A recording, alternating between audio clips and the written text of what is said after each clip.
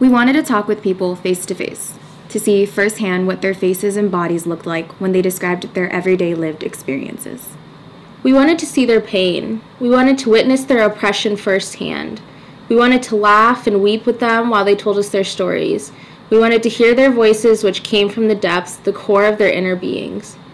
We wanted to watch them in their natural settings as they really were. We wanted to get to the ground of truth, to the reality of their everyday lives. We longed for our own experiences of being there with them in the field, being present, being witnesses in the moment with them. Then, if we'd carefully and systematically captured and recorded that authentic reality, we could reproduce it, represent it in words, in thick description, so that others could read our text and be there too.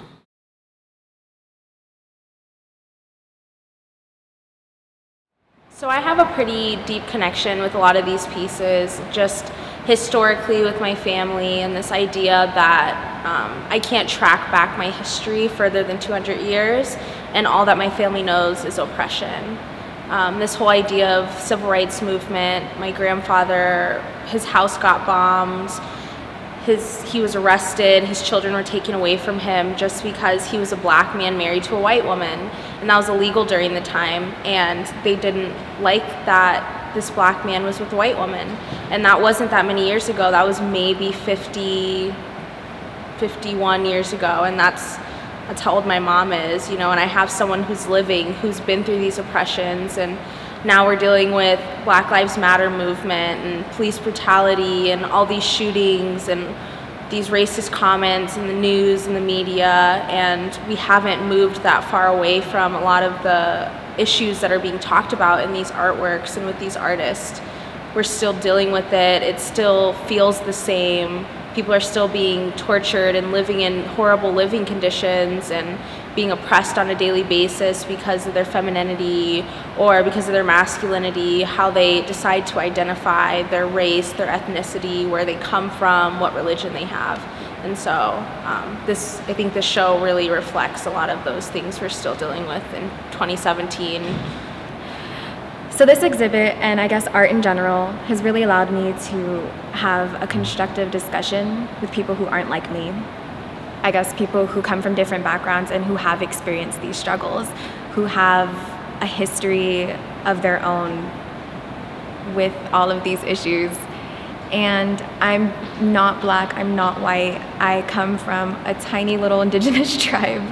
I'm a minority myself, so it's been really interesting to hear other people's perspective and to really empathize with them in any way that I possibly could. So, as a white male who grew up in rural Washington, the counter-narrative was never something that I was exposed to as a child.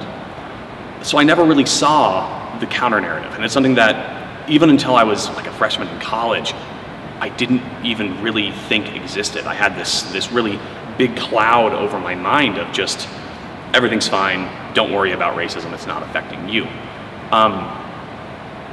But through my interactions with the arts and not just this exhibit, but every exhibit that has to do with cultures that are less privileged than mine, I get a sense of empathy.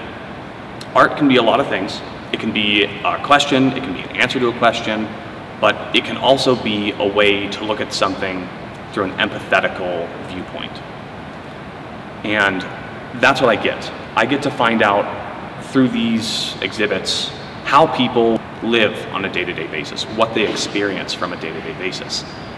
And I think that that's something that's really powerful for me, because I'll never experience being left out because of my skin color. So in order to gain empathy for people in these positions, art is a very good way for me to do that. Because I get to go, oh, that's what they're experiencing. There are entire cultures that are being destroyed and just brutalized by my culture. And the way that I can find that out is through the arts. How this is affecting one person can give me a glimpse of how it's affecting the entire society that they live What I hope for people to understand is that everything is not what it seems. There are struggles that people hide within themselves that they don't want others to see, and these struggles may not be as obvious to others because they might have not experienced it themselves, but we can't go on our lives with this attitude of, if I didn't see it happen or if I didn't know of it, then it actually never happened. And unfortunately, that's a perception that some people have, also surrounding broader issues in society, of course. But it's important to be able to empathize with one another and try to understand each other and not contribute to the problem of